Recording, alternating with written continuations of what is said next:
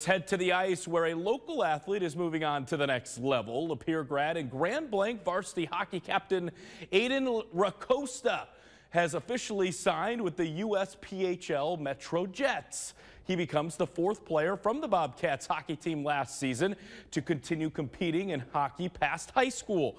Racosta was invited out to one of the team's summer skates and made a fantastic first impression. Went there early morning, skated with the ton of new guys, and met some of the coaches already. Really nice people.